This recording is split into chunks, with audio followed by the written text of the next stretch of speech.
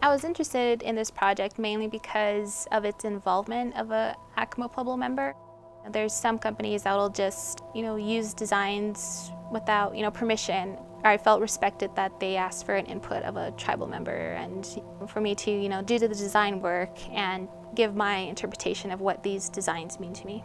Pottery is a living source of information which is replicated by the design on a piece. The designs itself tell a story and have a meaning behind each application of a design.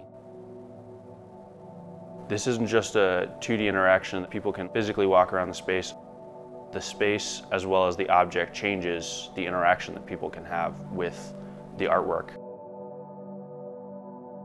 The symbols on the pots, they each symbolize a prayer for rain in some way. These vessels, are used for storing the water, carrying the water, and also for storage, for storing seeds. So they have multiple purposes.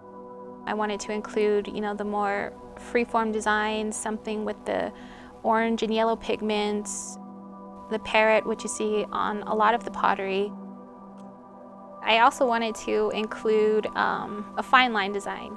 Acoma pottery is really well known for fine lines, so I wanted to incorporate that, and I just wanted to look at each time frame and kind of pick which one best represented that decade.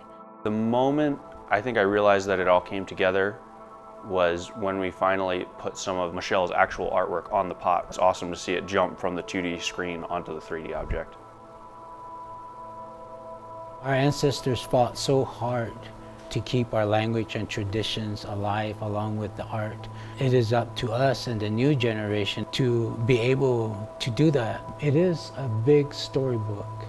It is a collection of history that is being depicted on a particular piece.